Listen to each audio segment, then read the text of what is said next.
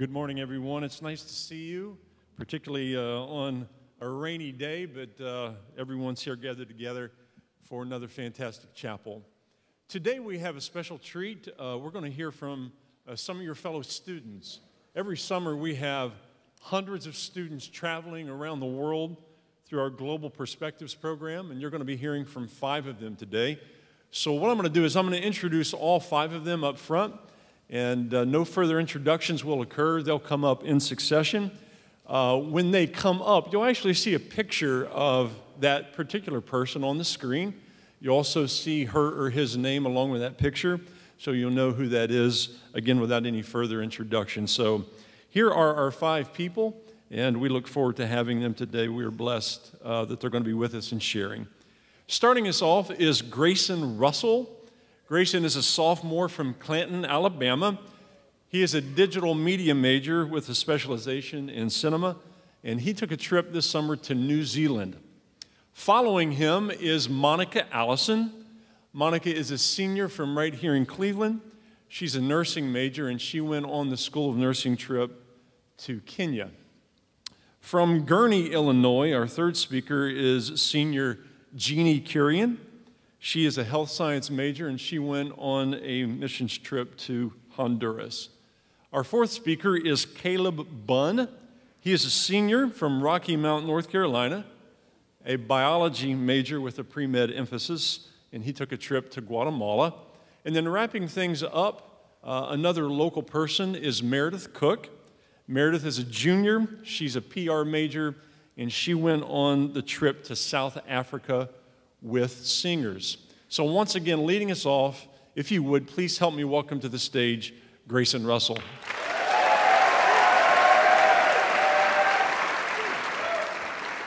All right, good morning, everybody. I'm going to try not to ramble on this guy. So if you look up here, we got to go to New Zealand, which is the most consistently beautiful place on the planet.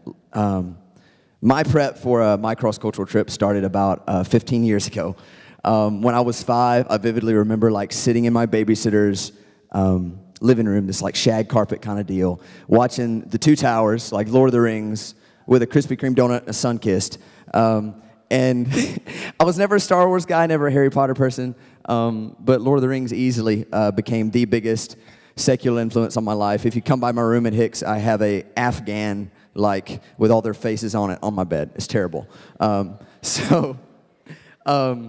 Let me see.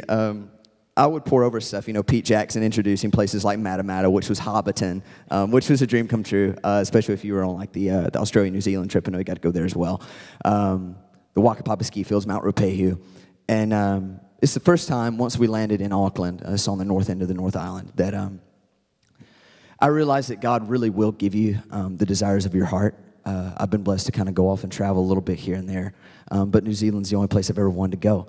And I didn't realize that until I arrived. So again, I'm a cinema major. I was sent with Cody Mathis and Jenna Sepp, comm majors, to film an education-based trip. So we're here to film these education majors from Lee wanting to be teachers in the States, and we're learning about how, you know, the Kiwis and New Zealanders do school.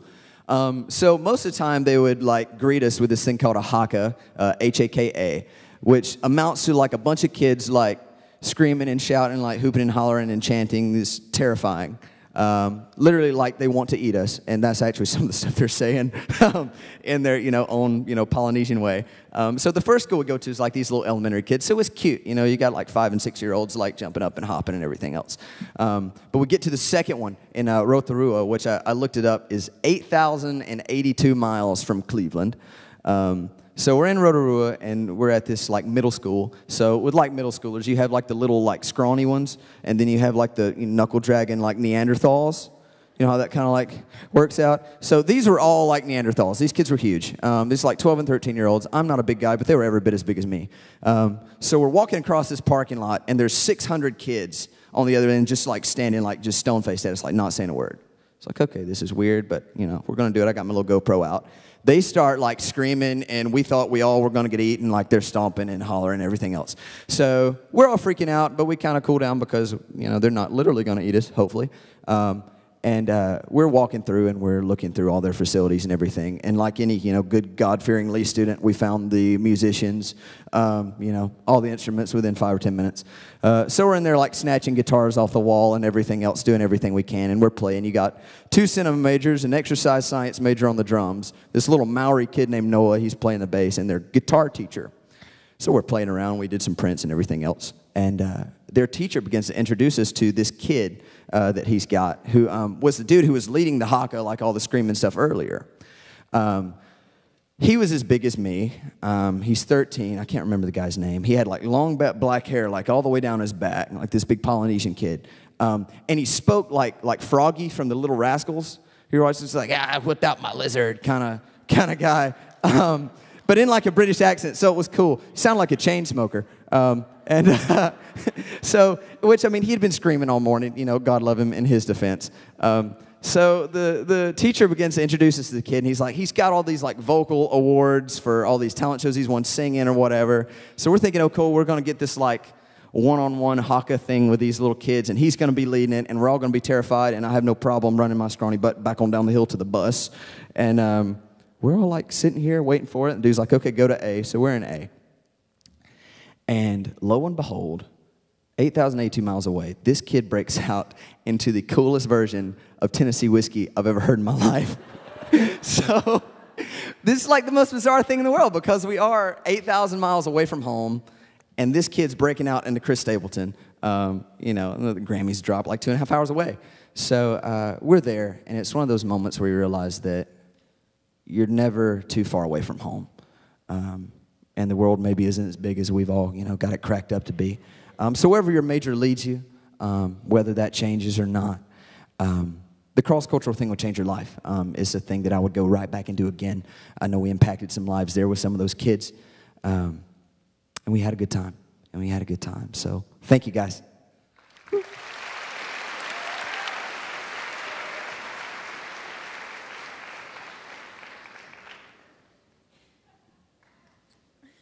Well, it's definitely hard to follow Grayson there, but this summer I had the amazing opportunity of going to Kenya, Africa for 2 weeks in May. And this was not a tourist trip, but rather a clinical-based medical missions trip. Our team was led by Dr. Jones. We partnered with New Frontier Health Force under the direction of Dr. Tanya, who the Maasai tribe call Mama Daktari, and Reverend Linda Brown, who we call Mama Linda. The 6 of us flew to Nairobi, the capital, and drove 5 hours to Niswani, a remote area on a very bumpy road. It felt like we were riding in a massage chair. It was really loud and dusty and just like...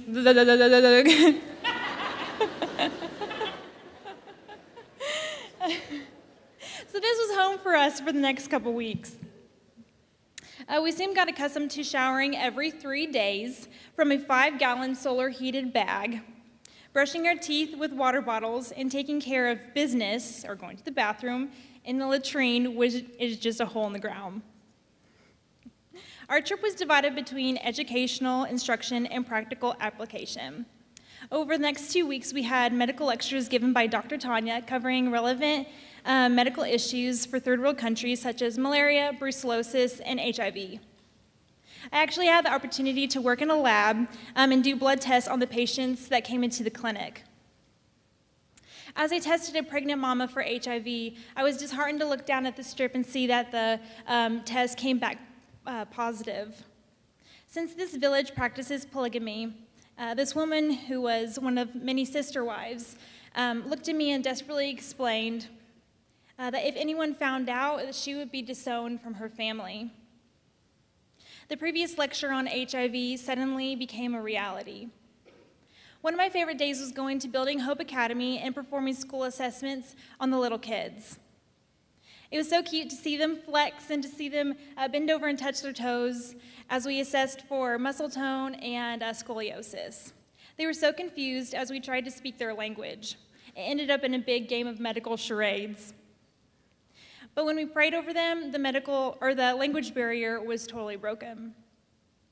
As you know, many cross-cultural trips, you have to get a series of shots. But for our trip, why we were so different is we had to administer over 100 B12 shots to the village. Rather than giving them in the clinic, we went out to the open air market to give these injections. So technically, we were shooting up in the streets. The Maasai women were unbelievably strong and resilient. I witnessed this as while they were in labor, they would walk around a long ways, a distance to the clinic to deliver these babies with no epidural, no pain medication, and they would be walking out in 2 hours. Shelby and Taylor actually had the opportunity to assist in one of those deliveries. Not all of our activities were medical. When we first arrived, we went to a giraffe reserve and an elephant orphanage where a giraffe licked my face and an elephant slapped me in the face with his trunk. It caught me off guard. We also went to an African safari, and we saw zebras, hippos, hyenas, lions, and leopards. We also saw another side of Dr. Jones when our Jeep got stuck in the mud for over an hour. The last story I'd like to share with you guys is one that I'll never forget. One morning, I was walking to the bathroom after sleeping in the mud hut for Culture Day. I look across the compound and I see Dr. Tanya sprinting to the clinic. She spots me and she yells for me to get on my scrubs and to get my stethoscope immediately and get to the clinic as fast as I possibly could.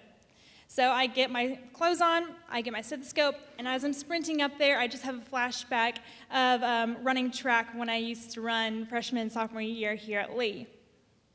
I get to the clinic, and not only did I forget to put on socks, but I forgot to put in my contacts. So I go to the back of the clinic, and I see there was a really bad car accident with 5 victims. Dr. Tanya tells me to grab a patient, ready in the other girls to come immediately, and start doing what I know to do. This is why we pay attention in class. I start taking vital signs and assessing his injuries, which I noted lacerations bilaterally on his shins, and his mouth was cut open. His body was shaking violently due to the decreased temperature and shock.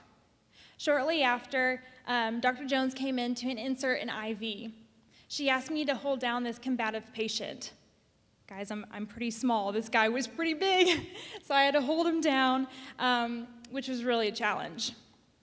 We were able to stabilize all 5 patients and load them to the ambulance and send them to the nearest hospital 45 minutes away. We were running on adrenaline for the past 2 hours, and it was insane.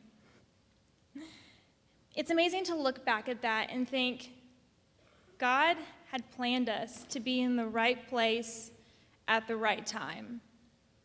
Dr. Tanya, she could have done that on her own, but it would have been more difficult for her. And it was amazing to experience that with her.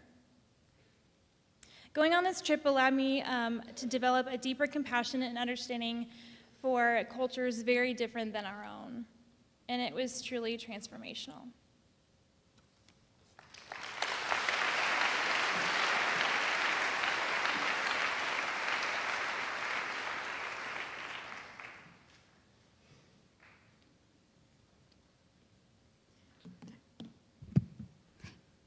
Well, I've always wanted to say this. Thank the Lord for nursing majors, Monica, but seriously, they work so hard.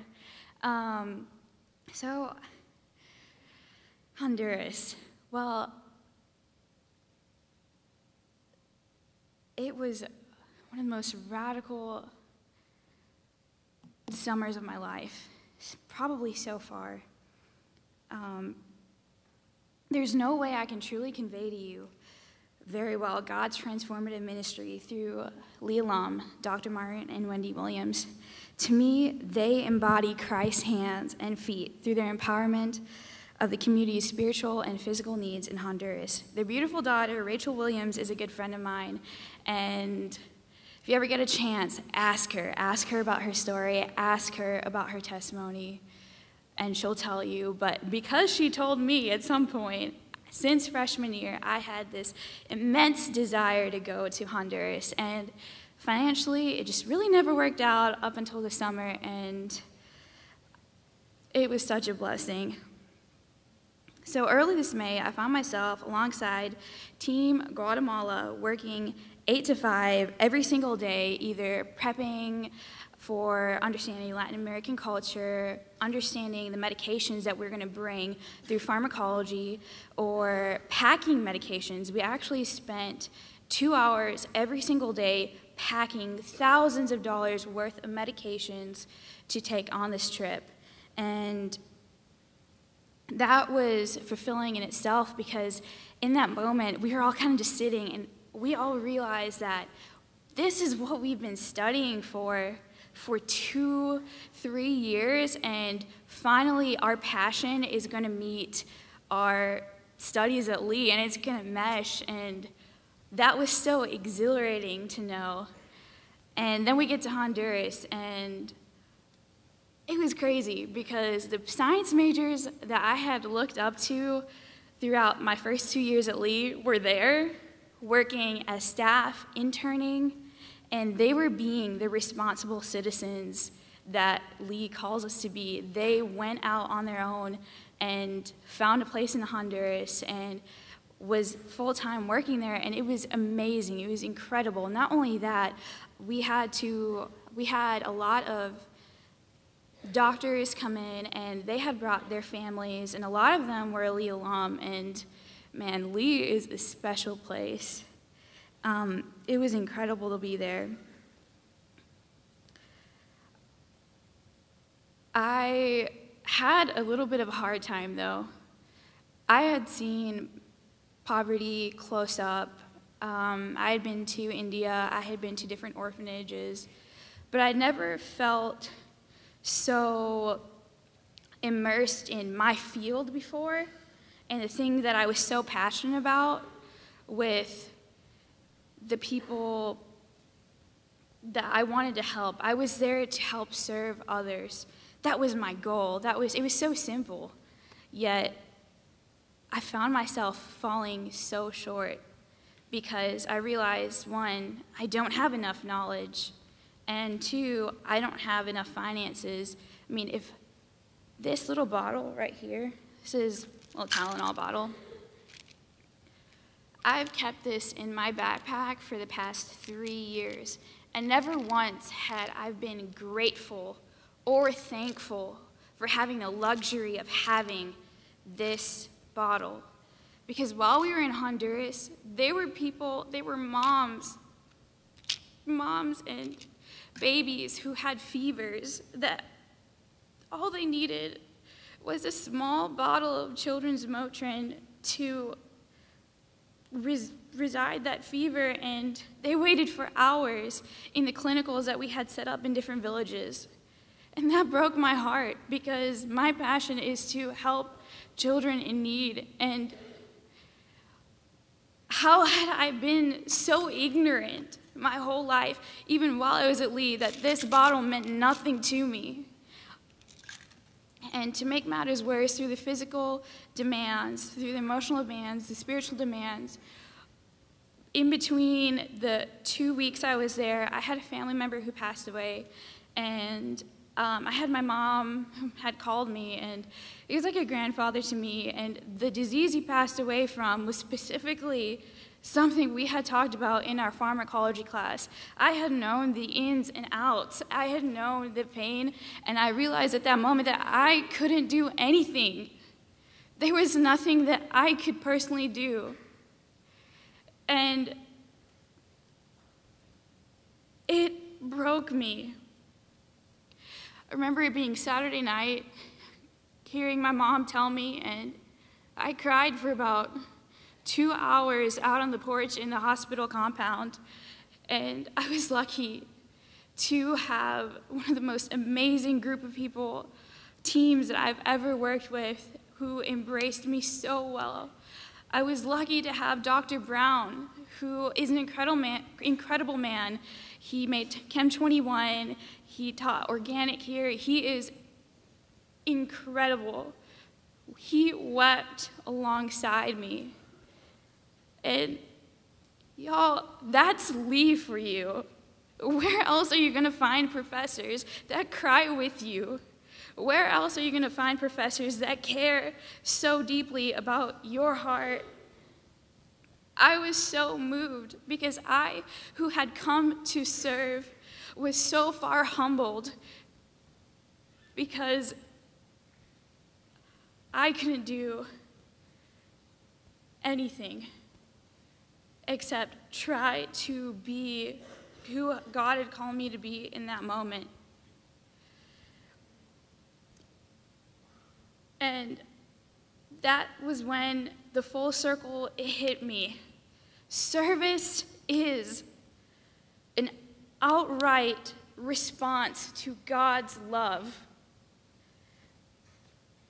My professors served me by loving me. My friends served me by seeing my pain. The people of Honduras served me through their smiles. They served me through making baleadas for us when that might have been their meal for the day. They served us so well. And that was this trip for me. I needed to understand what service is and what God's love truly is. And so I am telling you guys, enjoy your Lee experience. Love so deeply. Love the people around you. And that's how you will serve them.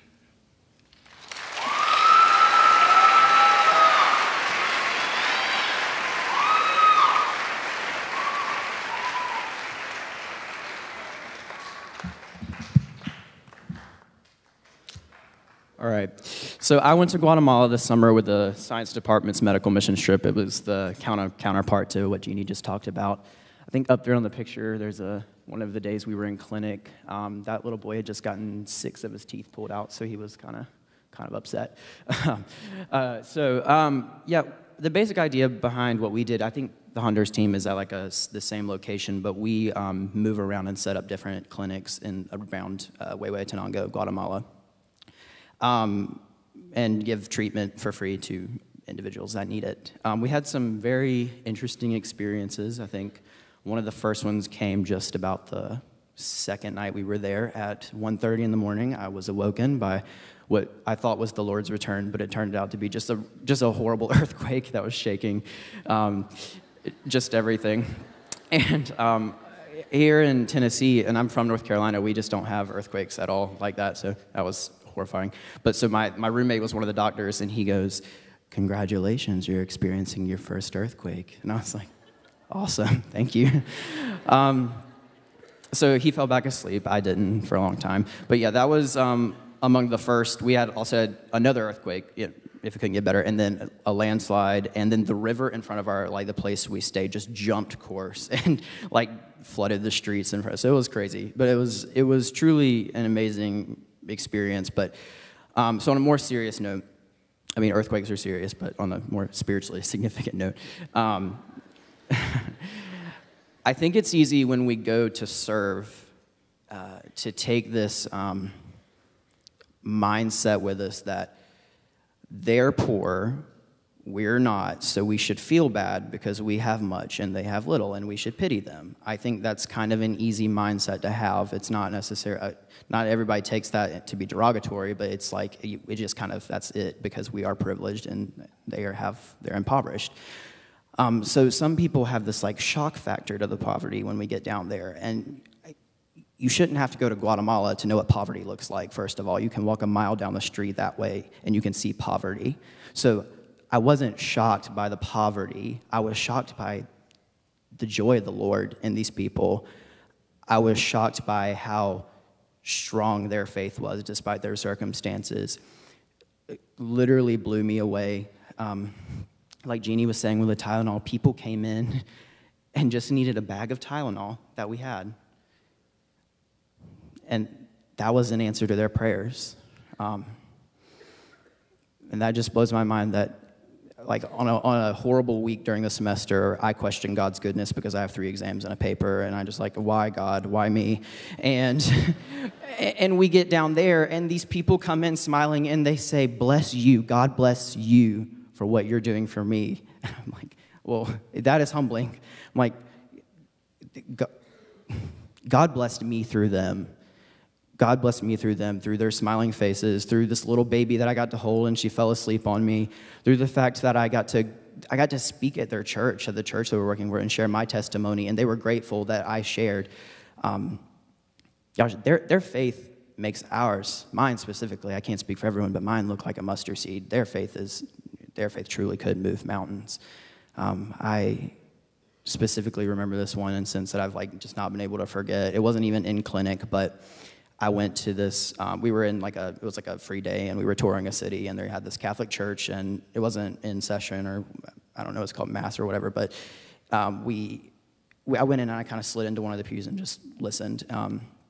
And this lady took her child up to the altar, and she was speaking Spanish, but I knew enough by that time to figure out what she was saying, but she was crying out to God for her family and for her child, just holding her child out in front of the altar, like, God, please, be with my child, heal my family, with such expectation that God was going to come through. And I don't know that I pray like that. I don't know that I pray and expect God to do anything. I think I pray because I pray. And by the world standards, she's poor and I'm rich. In this life, she is poor and I am privileged. But eternally, she is far, far richer than I am.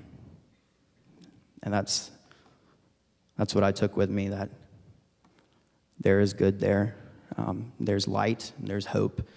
And it's in this group of people that we consider to be poor. But gosh, they really are rich. And we can have compassion for them in their circumstances, but there's something to be learned from people who just reflect God's faithfulness in suffering. Thank you.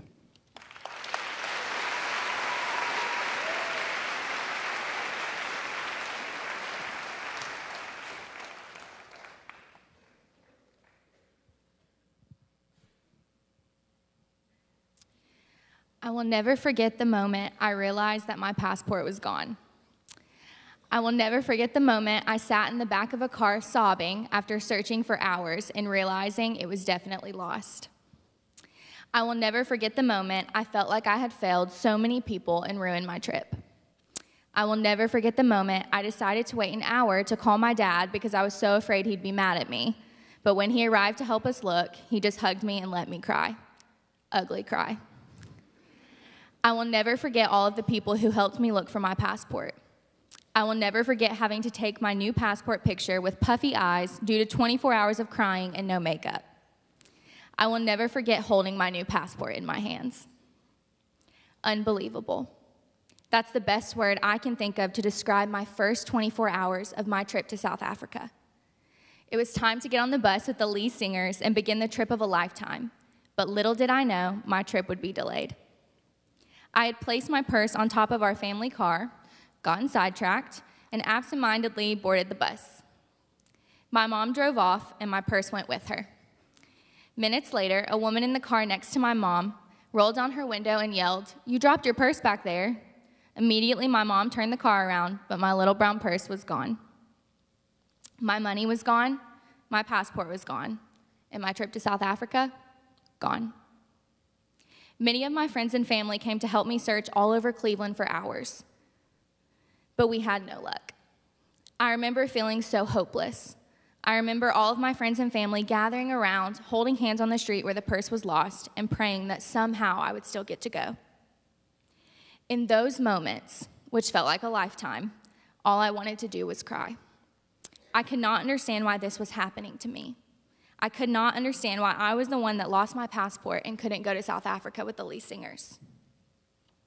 Well, with a lot of help and a lot of grace, I got an expedited passport the next day and boarded my first ever flight alone for 15 hours. The next stop, Johannesburg, South Africa. My actual trip was full of indescribable moments. The moment we stepped into the hospital of the Bellini compound in Zambia, I was blown away by the lack of medical supplies they had. There were no hospital beds, no ambulances, no sanitary cleaning supplies, or even clean floors. I expected Africa to be rough, but it doesn't seem real until you witness it. My heart breaks for the mother who was holding her dying son, the man who is screaming in pain and holding his leg in the back of a pickup truck, the child who has never experienced a life without sickness. All of these images are examples of actual people I witnessed at the hospital that day. Hopelessness is the word that comes to mind when describing that hospital and the feelings which consume the eyes of every person there. Getting to sing to them about God's love, mercy, and healing was bittersweet. It was incredible getting to encourage them through music, but was God really there? Of course he was. It was evident that these were truly his people, but it was difficult to sing about healing when healing was not there. It was difficult to sing about joy when joy was not there. God's love, however, consumed that tiny dirt-floored hospital room in ways I had never witnessed. His people worshiped and believed, and in that moment, so did I. After the hospital visit, we had the opportunity to sing in the streets, where tons of children ran up to us. One little girl seemed as though she wanted to give me a high five, but then her sweet little hand clasped mine, and her fingers began to curl around mine, and she just held it there. She was amazed with my skin and just seeing our hands intertwined. And in this moment, I realized we were one and the same. Although every single thing about us seemed different, we were alike. This seemingly simple moment is when I began to understand the people of Ballini. I saw that all they wanted was love. They didn't want pity. They wanted to see love, God's love, and simply the love of others. That was the moment I will never forget. My favorite part of the day was getting to spend time with the people of Ballini in their church. Getting to see them worship, learn their native songs and dances, and even hear them pray was an experience like no other. I was amazed that when they prayed, they didn't ask God for things. They weren't asking for more water, clean toilets, more food, or clean clothes. Instead, they were praising him relentlessly. They were thanking him for everything that he does for them and crying out that he is holy. I've never felt more humbled than in that moment.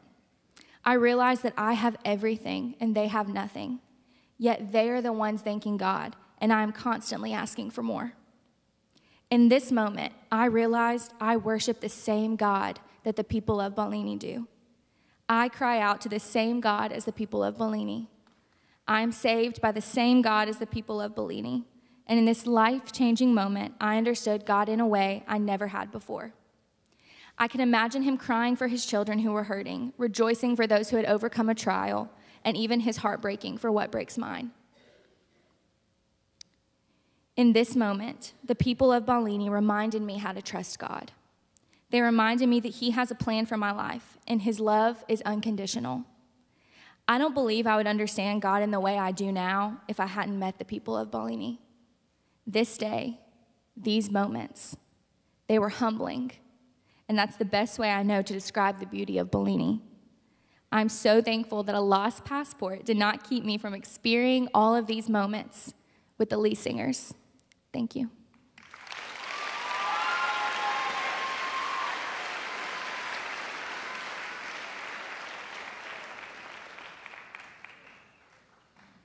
Well, thank you, guys. You've had some wonderful trips, and Global Perspectives office. Go visit them and get to know them. Start planning your trip now. This is one of the most phenomenal experiences that you can have as a Lee University student, so get involved. Amen. A couple things coming up. Tuesday in chapel, Dr. Kahn will be in here, and the School of Religion will be in the Dixon Center. Also, because of the weather, no soccer matches tonight. But on Sunday at 1:30, the women's soccer will play Rollins College. And on Sunday at 4, men's soccer will play against Trevecca. Also, coming up Friday night, tomorrow night, Servecast Live, featuring Dr. Terry Cross discussing the church in the world.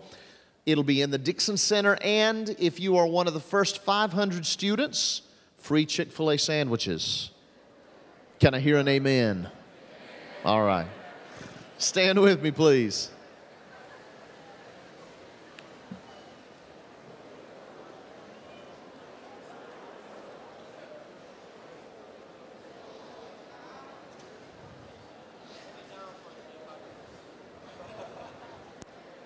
Thank you. Thank you for being faithful to chapel. We enjoy seeing you, and this is an important part of our life together, our community here at Lee University, participating in chapel together. Would you join me in saying our college benediction? And if you need that, it's on the screen there for you. Now let the words of my mouth and the meditation of my heart be acceptable in thy sight, O Lord, my strength and my redeemer. God bless you.